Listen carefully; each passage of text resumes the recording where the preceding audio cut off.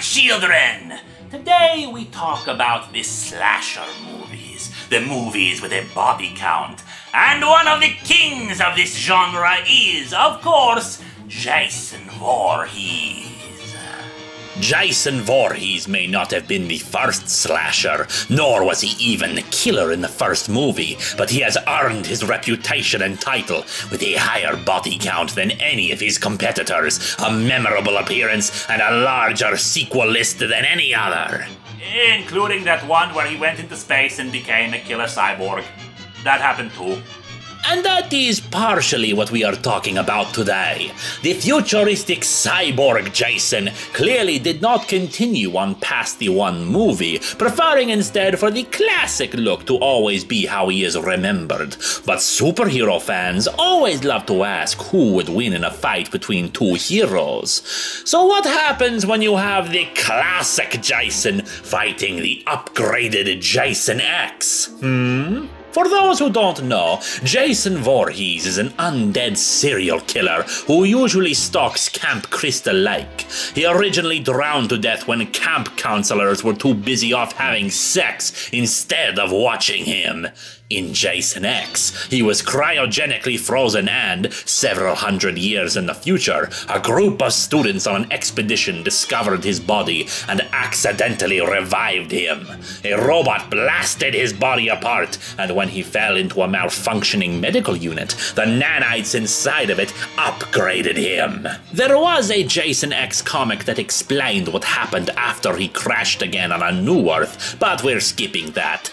In our happy little comic, a salvage team has gone to the remains of the Grendel, the ship that had originally brought Jason into space. They reactivate power, and part of Jason's remains from when he was blasted apart falls into the medical unit. With power restored, the unit scans it and reconstructs his original body. The reborn Jason hitches a ride on the salvage vessel, which in turn is rescued by another ship, and that's when the bodies hit the floor. In pieces! By sheer coincidence, however, that ship has some Jason problems of their own, since Jason X is on board and slicing up VIPs. When the two Jasons run into one another, well, it's only natural that the two don't get along. The Jasons are like two halves of the same coin. Jason X can hear the voice of his mother urging him on, while original Jason can see the face of a woman he knows and trusts, but the image is silent. The battle is brutal. They stab and they slash and they disembowel.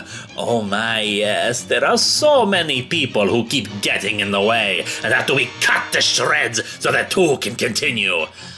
Oh dear, they are so strong! They keep damaging the ship as well as the poor fleshy people. And being a slasher movie, there is of course plenty of nudity for those who like that sort of thing. Although personally, I've always preferred the bones to the boobs! Bones to the boobs! That's you! So, who wins in the battle of one Jason versus another? Why, Jason wins!